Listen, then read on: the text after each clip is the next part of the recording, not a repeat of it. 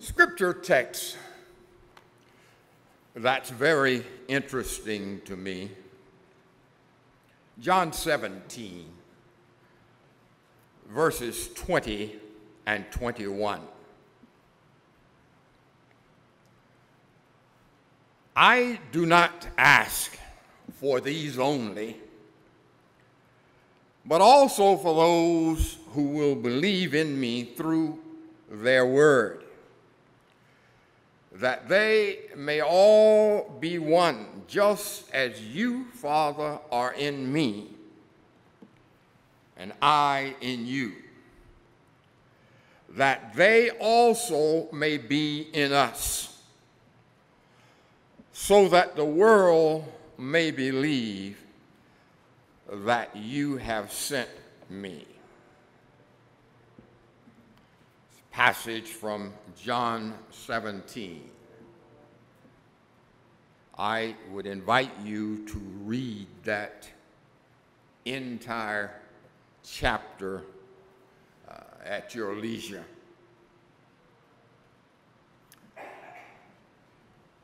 Why our unity is so important and beautiful to God. Why our unity is so important and beautiful to God. The night before Jesus died, he prayed that his disciples would be one. Question is, why was the unity of his followers so on his heart? While in college, I majored in theology, but painting, on the walls, painting, was one of my passions. And I still enjoy painting. I love color. I love seeing dark, dingy places transformed into vibrant, scintillating spaces, hiding the dingy, worn surfaces that were displayed before. I like colors like phthalo blue, cadmium yellow, alizarin crimson, yellow ochre. I didn't get an amen on any of those. I like them by themselves, but they're 100 times more beautiful when mixed together and set next to each other in 1,000 surprising combinations. What makes a piece of art beautiful is the harmonies and the relationships of the images, the shapes, the colors. A canvas that is all one color is very boring. Can you say amen? Arthur Steve DeWitt, in Eyes Wide Open,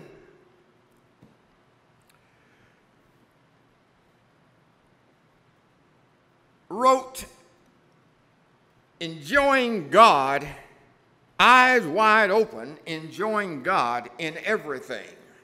In this book, he says that the amazing diversity in unity that we see in the creation points us to God. A stunning sunset. How many of you been watching the sunsets lately. That's my daily affair. My wife just gets so mad at me because she knows that 1 hour before sundown, I'm gone. I'm usually down on the beach looking west to see the sunset and to see gray clouds that are there and then the sun go down behind them. Oh, the brilliant colors that come out of those sunsets. The glories of the Grand Canyon. The beauty of sunlight in a forest. The thousands of combinations of color and light and shape in nature. A symphony orchestra of a sports team that's working harmoniously together. All the variations of diversity and harmony we see in the world point us to God, especially when we enjoy harmonious relationships. And some of us don't like harmonious relationships. I remember when I was a little boy, I lived in Sandy, North Carolina, East Coast. Grover Whitehead, a little boy in our neighborhood, the meanest little thing I ever saw in my life. And he would always get ready to do something mean. He'd reach down in the sand and throw up the sand. And while you were getting the sand out of your eyes, he'd grab everything and run off.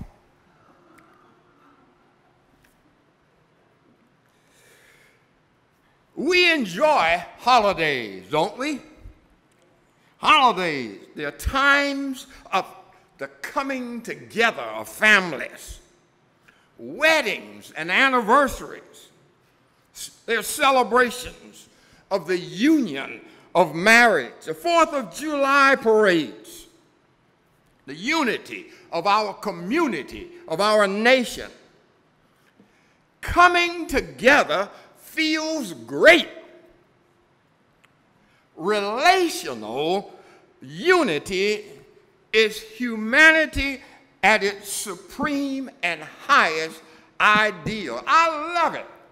When I come to church on Sabbath morning and we've not seen one another all week, and then we get through with our worship service, we get through with the Sabbath school, and Ewald is standing back there by the door. Why don't they just get out of here? No, we're just so glad to see one another. We enjoy that sense of unity and togetherness. Can you say amen?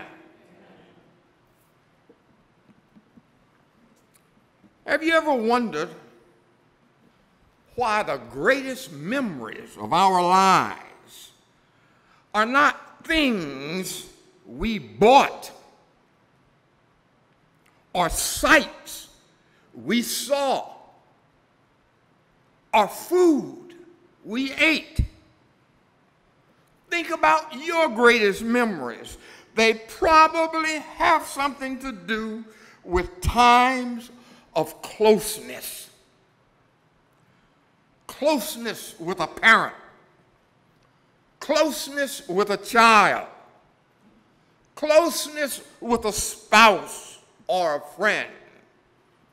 Relational unity is beautiful because all of the experiential harmonies of the world whisper of the wondrous beauty of the Godhead's relational threeness and oneness.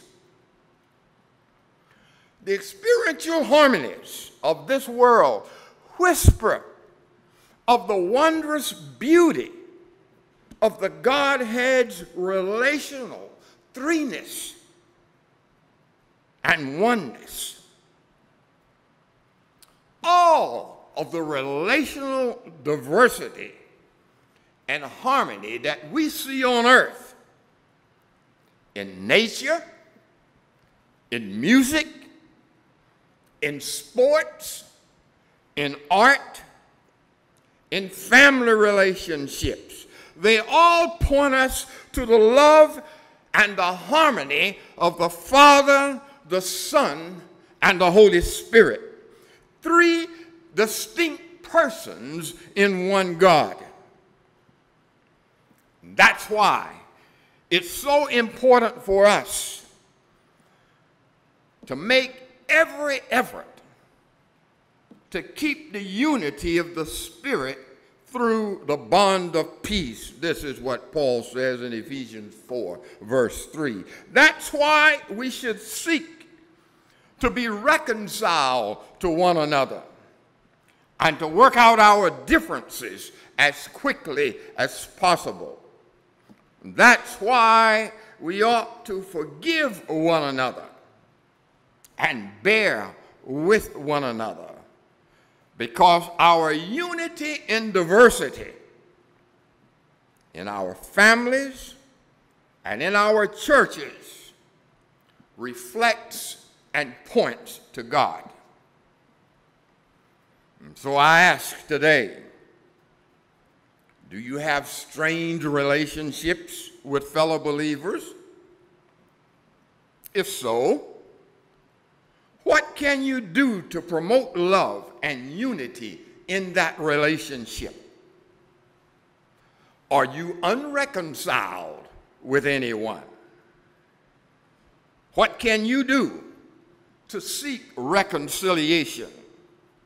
I know that relationships, even among Christians, can be messy. Amen. We often sin against one another and hurt each other. We have misunderstanding and we have offenses. But as much as it is up to us, we should forgive, love, and pursue the unity of the Spirit with every one of our brothers and sisters. Remember that when we love one another, it is a reflection of the beautiful love of the Father, of the Son, and of the Holy Spirit for one another and for us.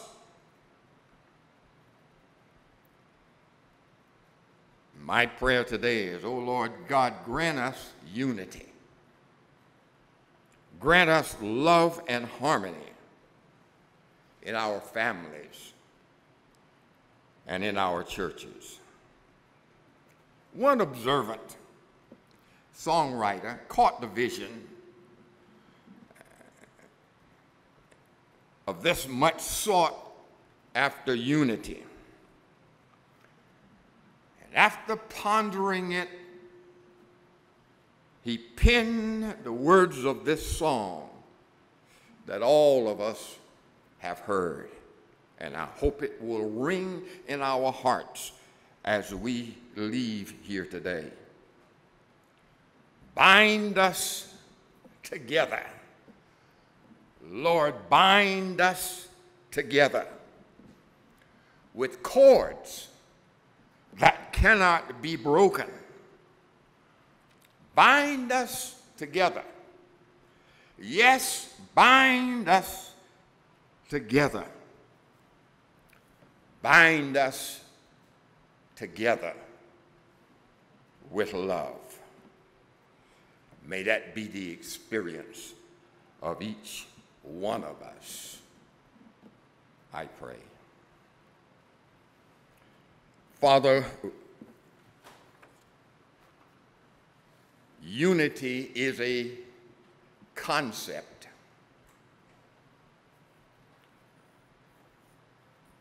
Give us the courage to venture out into unity,